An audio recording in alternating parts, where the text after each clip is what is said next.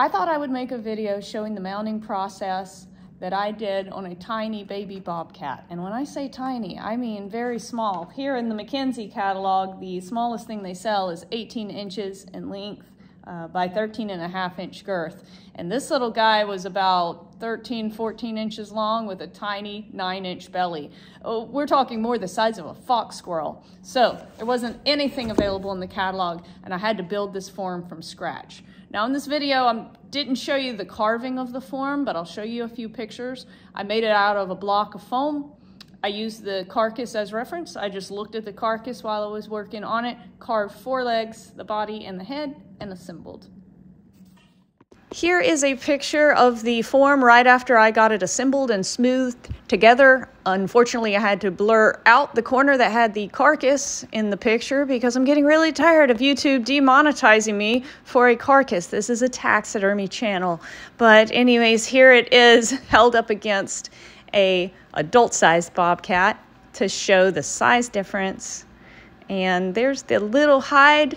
So cute, cute little tail right before I started working on it. Now I'm mixing up the Bondo, and I'm going to do some tiny little Bondo ears. You used to be able to get pink hardener. Now it's very difficult to find. Most of it is blue, but no worries. I find that the blue does not show through the ear at all. It's really a non-issue. So I mix it up with some fiberglass chop for some strength, and you can see I'm shaping that tiny little Bondo ear into place. There's not a lot of ear hair to work with. For as much fuzz as he has on the rest of his body, his ears are not very hairy, so it was a little bit more difficult to shape. I've added some clay in some spots to the form to build up the muscles a little bit. There's not a lot of muscle on a baby this small. I noticed that when I was looking at the carcass. Very, very thin, very little muscle there. So it's natural for him to look a little bit skinny. But then again, I was looking at a dead carcass, and I had to remind myself that, the muscles in real life with the blood flowing would be a little more plump, so I built those back in.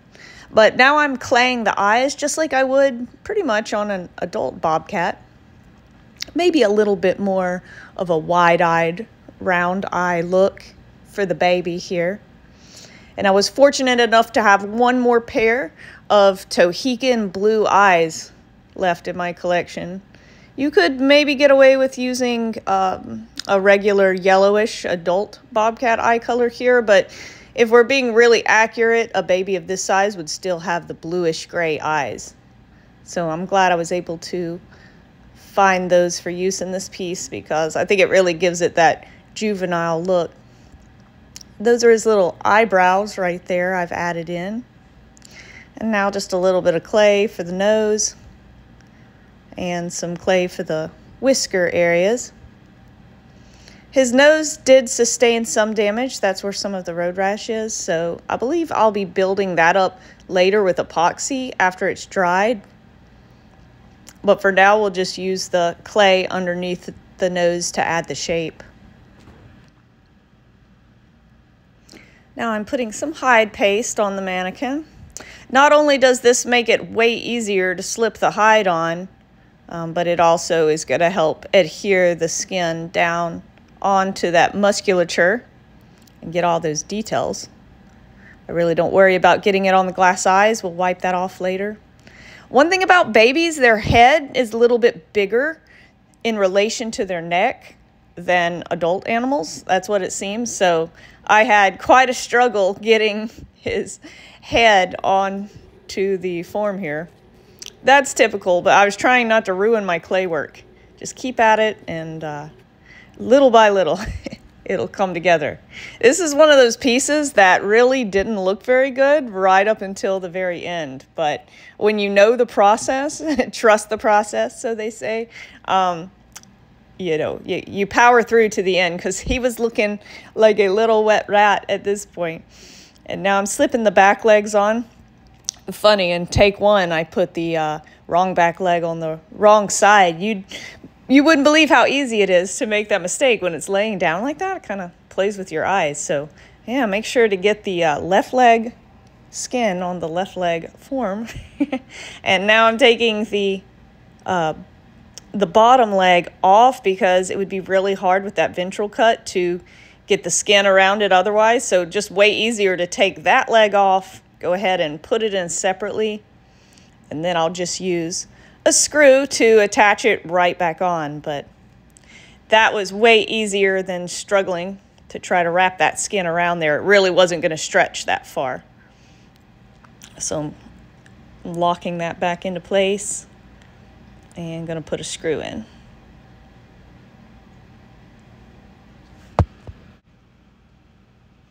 Now let's work on this face. He's not too cute just yet, but I'm kind of setting those ears in place, and just like you would any other mount, you're going to tuck that nose in, tuck the lips. You see those little spots on the face? I'm going to have to fix those with paint. It seemed easier to lay him on his back like this for tucking the top lips. And I just tucked the lip skin into some slots I had cut in the head of the form.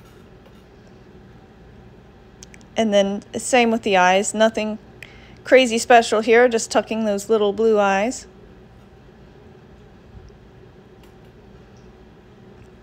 For now, I'm just kind of trying to get them in place and polish them off with some Windex. That helps a lot. I hate working with a dirty eye.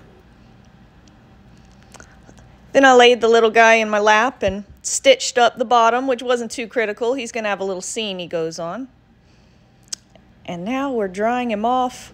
This is the most fun part, and I spent a lot of time drying him to really fluff that baby fuzz up. That was important to get that fuzzy look. Now I really can't do proper finishing work until he's completely dry, but for purposes of this video, I thought I'd show a couple techniques. Right here I've got pan pastel in a nice brownish orange color, and I like to apply that to the noses of bobcats. You see how this is giving it some nice color? And if it's a little bit too intense, then I'll take dark brown in my airbrush and spray over top of that to kind of seal it in. Now this right here that I'm using is tile grout in a tan color. You could also use tan pan pastels. But this was working really well to touch up those rough spots around the face that were missing some areas of fur. Just kind of tones that in with a nice brownish tan color. I also used a little bit of this inside the ears to cut down on that shiny tanned look. And here he is, still in the drying phase, but you can see the little scene that I made for him. I think that complements him well. I hope you enjoyed watching this video of the creation of a custom baby bobcat.